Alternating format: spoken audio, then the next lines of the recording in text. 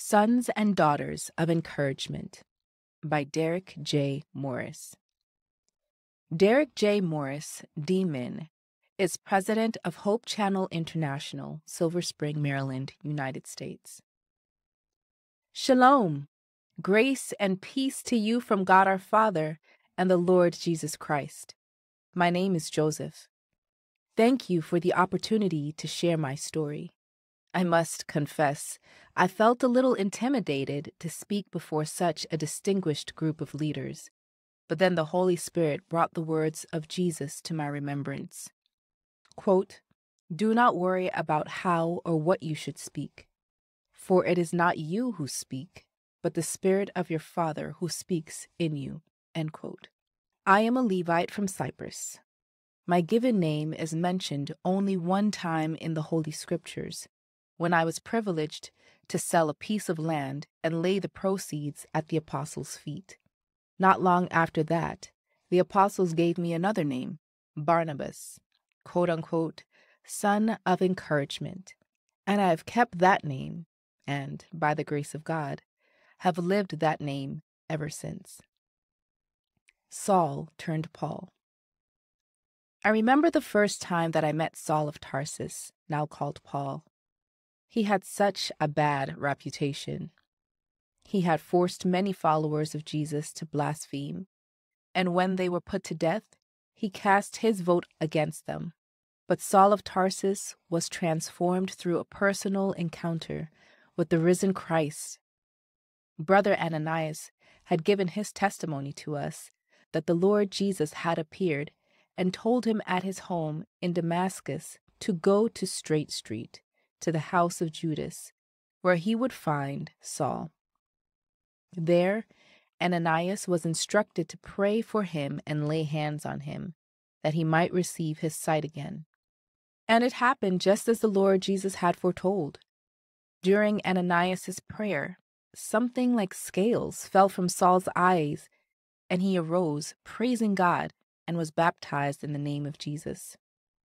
During Ananias's prayer, something like scales fell from Saul's eyes, and he arose, praising God, and was baptized in the name of Jesus. Saul immediately began to testify in the synagogues of Damascus that Jesus is the Christ, the Son of God.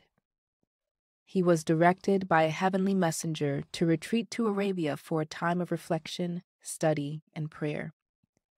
And then he returned to Damascus in the power of the Holy Spirit. In fact, he preached with such holy boldness that the local Jewish leaders wanted to kill him. Fellow followers of Jesus had to lower him over the city wall in a large basket so he could escape unharmed. When Saul finally came to Jerusalem, the apostles were very apprehensive, to say the least. They knew of his terrible deeds, but the Holy Spirit impressed me to come alongside Saul and encourage him. I went with him to the apostles and stood by his side as he gave his testimony, preaching boldly in the name of Jesus. After listening, the apostles welcomed him as a brother in Christ. My travels. Later, the apostles asked me to travel to North Antioch in Syria. Upon arriving, I sought, by the enabling presence of the Holy Spirit, to live up to my new name, Barnabas, quote-unquote, son of encouragement. I encouraged the believers to be steadfast in faith and faithfulness to the Lord Jesus. I do not consider myself a great orator, but the Holy Spirit helped me, and I claimed the promise of the Lord, quote, "Fear not," end quote, the Lord said, quote, "For I am with you. Be not dismayed, for I am your God. I will strengthen you. Yes, I will help you. I will uphold you with my righteous hand." End quote. And also the promise of Jesus, quote, "You shall receive power when the Holy Spirit has come upon you, and you shall be witnesses to me in Jerusalem and in all Judea and Samaria and to the ends of the earth." End quote. During my ministry in Antioch, many were saved. But the work there was too much for me. The harvest was great, as Jesus had prophesied, but the laborers few. So, led by the Holy Spirit, I traveled to Tarsus to find Saul. He was still boldly proclaiming the truth about Jesus, now in his home territory. We talked and prayed together, and he sensed the call of the Lord to minister with me back in Antioch. We served there in Antioch for a full year and taught a great many people the truth about Jesus. It was there in Antioch that followers of Jesus were first called Christians. Missionary ventures. Later, the church leaders in Antioch, after fasting and prayer, were directed by the Holy Spirit to send Saul and me on our first missionary expedition. Now, as I mentioned, I don't consider myself a great orator, but by the grace of God, I am a quote-unquote son of encouragement. And let me just tell you that Saul had times when he needed some counsel and encouragement. In Lystra, the people wanted to worship us as gods. Quote, "The gods have come down to us in the likeness of men," unquote, they shouted repeatedly. They called me Zeus, perhaps because I was older and looked more distinguished. And they called Paul Hermes because by this time, he was the primary spokesperson for our ministry team. When we heard that the Lystrans were planning to offer sacrifices to us, we tore our clothes and shouted, quote, "Men, why are you doing these things? We also are men with the same nature as you, and preach to you that you should turn from these useless things to the living God." End quote. The mood of the crowd quickly changed. Now they were an angry mob.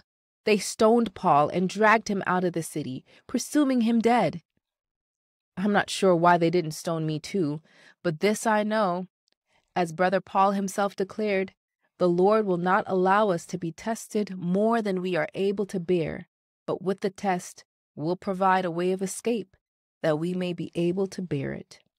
Along with the other disciples, we gathered around Paul's bruised and battered body, calling upon the name of the Lord, and we were overjoyed when he woke up and stood to his feet. Rejoicing in the Lord, we departed for Derbe the next day. I have happy memories of that first missionary expedition, but there was some sadness in Perga when my young relative, John Mark, decided to return home to Jerusalem. He had volunteered for the trip, as Paul was quick to remind him, but the hardships seemed too much for him, and he left us. When Paul and I returned to Antioch, at the conclusion of our first missionary expedition, we shared with our brothers and sisters all that the Lord had done, and we rejoiced together. 2 other prophets, Judas and Silas, also testified in the power of the Holy Spirit and strengthened the believers in Antioch. For our second missionary expedition, I wanted to give young John Mark a second chance. After all, the Lord has given us all many second chances, hasn't he? But Paul insisted that no weak-kneed quitter could go with us. Deeply hurt by Paul's harsh words and unforgiving spirit, I wanted to point out some of his shortcomings, but, thanks be to God, I chose rather to step back from the conflict and to take John Mark on a missionary expedition to Cyprus instead. Paul took Silas, and they traveled north through Cilicia. What would have happened to John Mark if he had not been given a second chance? Perhaps he might never have written the gospel record that bears his name? Though not taking credit for what happened, I am thankful to the Lord that I could be, quote unquote, a son of encouragement to a young leader. I believe that Paul also learned from that experience in Perga. He became a son of encouragement to Silas, Timothy, Titus, and yes, in later years, even to John Mark. Twofold appeal. Why am I sharing my story with you today? Here's my twofold appeal. First, find a Barnabas who can be a son or daughter of encouragement to you. Ah, you say, quote, "Joseph, I already have a Barnabas," end quote. If that's true, praise the name of the Lord.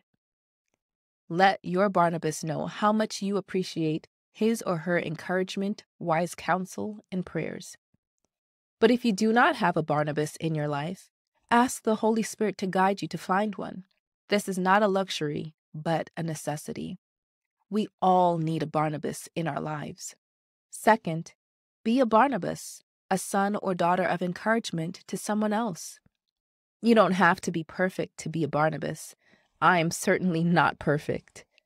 In Antioch, when Peter came to visit, we were fellowshipping with the Gentiles who had come to faith in Jesus. Of course, in Christ, there is neither Jew nor Gentile. We are all one in Christ. Amen? But when Jewish leaders came from Jerusalem, we felt pressure to follow traditions, and we separated ourselves from our Gentile brothers and sisters. That was wrong.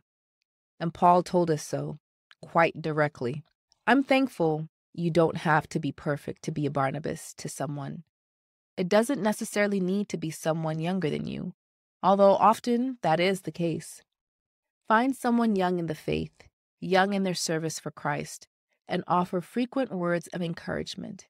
Pray for and with that person, and support him or her in times of need. Find a Barnabas and be a Barnabas. Then, on that glorious day when we see Jesus our Savior and Lord face to face and stand on the sea of glass before the throne of God, we will rejoice that we were blessed to encourage one another on our journey toward that heavenly city. For bibliographical and biblical references on this article, and for much more content for pastors and church leaders, please visit ministrymagazine.org.